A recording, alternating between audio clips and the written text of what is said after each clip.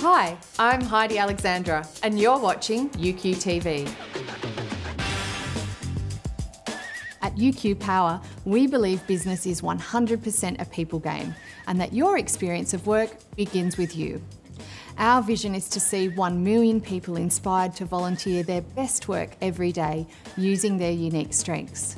However, many people we work with tell us that some days they really loathe their work. They either feel overwhelmed or underwhelmed and they're not sure how to get their spark back. So on today's episode of UQTV, I wanted to uplift your mood and brighten your day by showing you some simple tricks that you can use to make your own day so you can love your work again.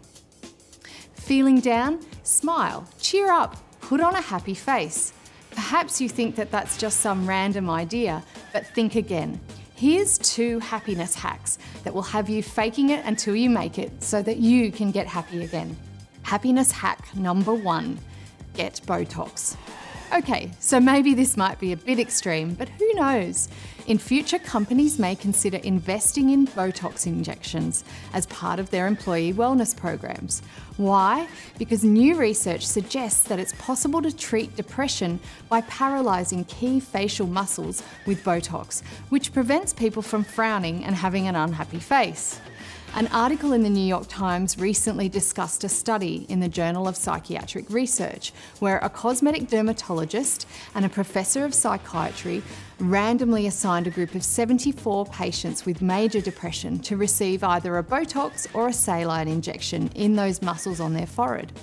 6 weeks after the injection, and 52% of the people who got Botox showed great relief from their depression, compared with only 15% of those with saline.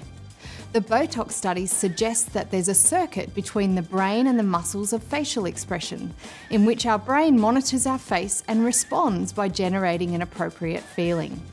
Happiness hack number 2. Smile more. Simple actions and behaviours can shape our emotions and how we feel. Daniel Kahneman points out that being amused tends to make you smile more, and smiling tends to make you feel amused. So putting a pen in your mouth horizontally, like so, can actually make you form a smile or an expression, which as a consequence makes you feel happier. You'll also find jokes funnier. In a recent study, college students who were asked to rate the humour of cartoons from the Far Side while they were holding a pen in their mouth found the cartoons funnier than those who were made to frown. Watch this 1-minute video my friend Babette Bensusan shared with me and see how quickly you can change your attitude.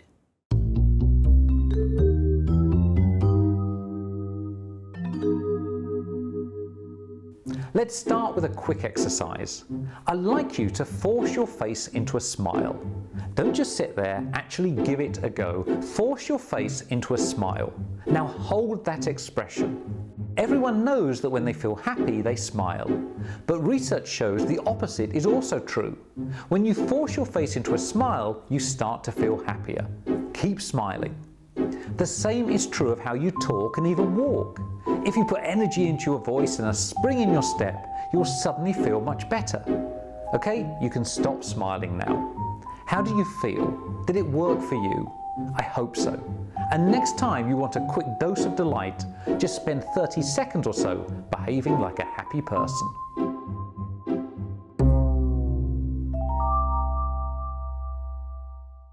No, I'm not advocating you get Botox. Smiling has a similar effect. It's cheaper, it's always ready, and it's available without prescription. So when you're down or feeling blue, just smile. Smile when you talk on the phone. Smile when you sit at your desk. Smile when you respond to a customer's email. A simple act like that can take you just 1 second, but it can totally change your mood. If you smile and have a positive attitude, you can change others' moods too, because moods are contagious. And wouldn't that be a great thing for your workplace? Did you like this video? If so, share it with your team, your colleagues, and maybe even your boss. Thank you so much for watching. I'll catch you next time on UQTV.